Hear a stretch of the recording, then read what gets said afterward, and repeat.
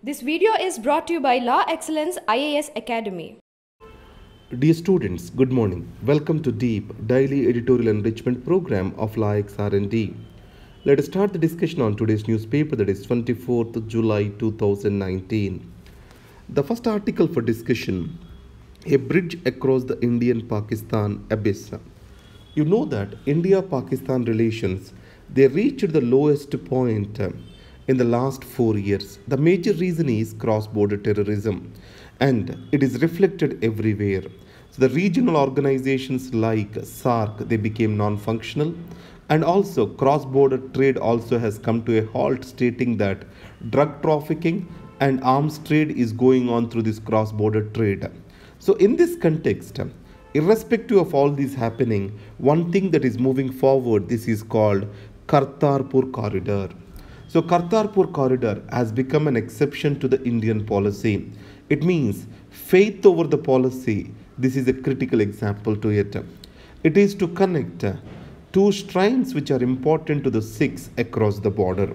So in this case, Dera Baba Nanaka town in Punjab to the Gurudwara Darbar Sahib Kartarpur. These two are being connected by a corridor. Initially, India had certain apprehensions.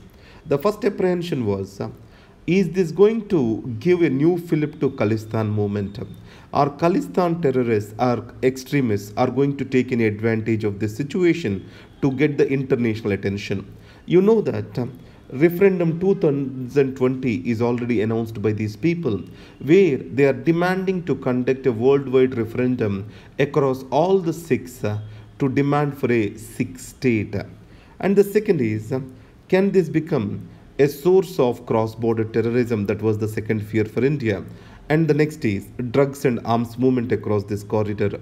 But however, both the countries were able to sit at the 0 point at Wagah border, and without public glare and media frenzy, they are able to solve the problems.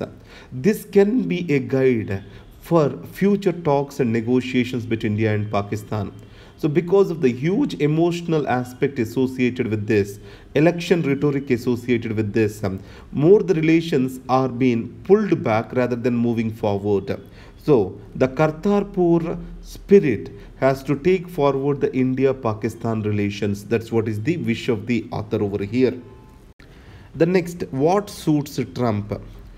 Trump has brought in a new normal in diplomatic relations when he has announced that Prime Minister Modi has asked him to mediate on Kashmir issue. You know that the 1972 Shimla Agreement, Lahore Declaration of Vajpayee in 1999, both of them have clearly stated that India inclined to settle all the pending disputes with Pakistan only bilaterally. And the second is, probably it can be a misunderstanding. When Pakistan was involved with cross-border terrorism, India has clearly stated to the world nations that they have to rein in Pakistan. Especially after Pulwama attack, India was very critical, and the Balakot and a strike against the Pakistan, everything. At that point of time also, Mr. Trump declared that he has involved between India and Pakistan to solve the issue. So this kind of a talk where diplomatic protocols are being set aside, the private talk between two leaders has been publicly announced, is a new normal of Trump in diplomatic relations. This kind of open talk shall be avoided for a good diplomatic relations between these two countries.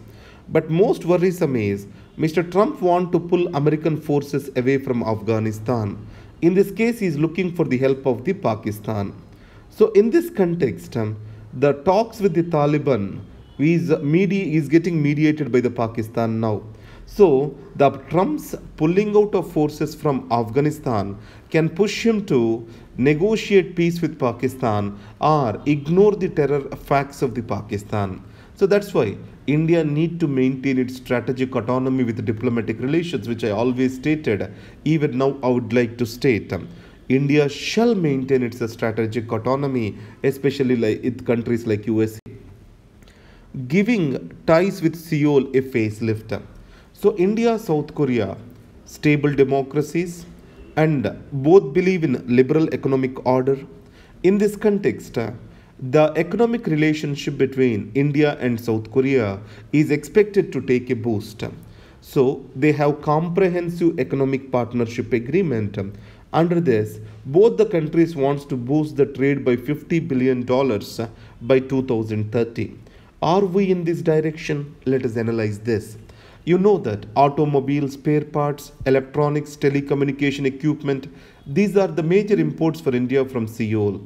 On the other hand, India is exporting mineral fuels, oil distillates, and cereals, iron and steel. From these are the exports to Seoul. So here there are few positive things that we can look at. So the Korea's largest trading partner was China. In this scenario, US-China relations as they got strained as the trade war broke between them, Korean companies are looking for alternative country which has got more stable economy. So India is the best solution for them as it has the largest market after China and also the cheap labor. But however, lack of strong public people to people relations, cultural relations, chamber of commerce is a major drawback over here. And the second is the co-production of Thunder Hot Witcher in India under Make in India is a positive sign in defense relations. India-Korea Science and Technology Center is established at Bengaluru. So, India has Act East policy, similarly South Korea has New Southern policy. Both of them can synergize with each other. So, the Indian relations with Korea can lead to deepening of the economic trade between these countries. And the next part is making the water guzzling thermal plants accountable. What is meant by water accounting? You know that India is a water stressed country today. At every level, in every production, India has to count how much of the water it is using. So let me put this way, around 3,600 liters of water is used to produce a kg of rice in India. When we are exporting a kg of rice, we have to think that we are also exporting more than 3,500 liters of water. So water accounting has to be brought into India. In this context, thermal power plants in India, these are water guzzlers. They use huge amounts of water. So there has to be a water accounting, how much is consumed by these thermal power plants. That is what essence of this article.